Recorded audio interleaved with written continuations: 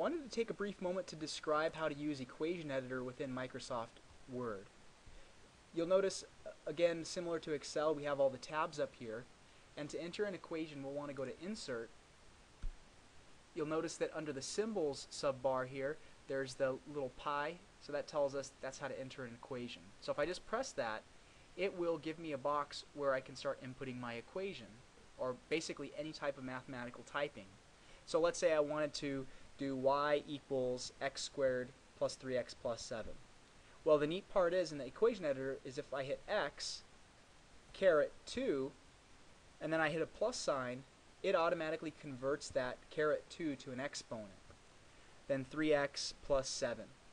The advantage of using equation editor is that the formatting is really nice and pretty, versus if I were just to generically type in y equals x squared plus 3x plus 7 without using equation editor. You'll notice first of all that it tries to capitalize things, the caret doesn't convert to an exponent, the font type of x and y looks kind of mechanical. The equation editor makes everything look very nice.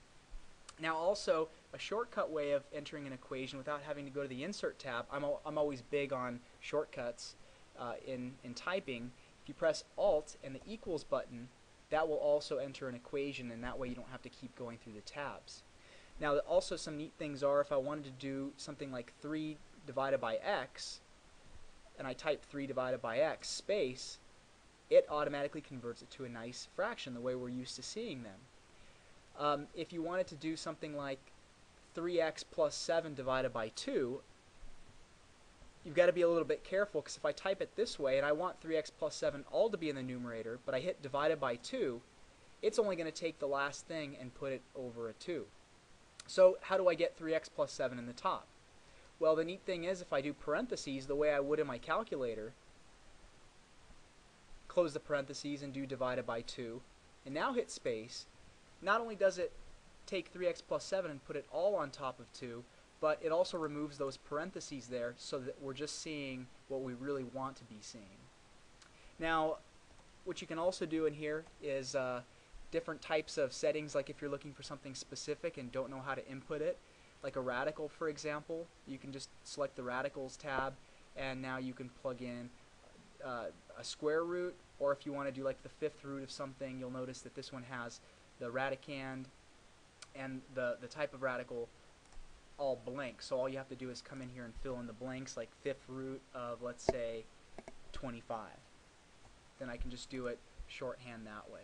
Now square root has a special function, so if I do alt equals and I type in a backslash and do sqrt for square root, and now I do parenthesis, it automatically puts in the square root sign for me, and now I can tell it exactly what I want under the radical. So let's say I want 3x plus 7 all to appear under the radical sign.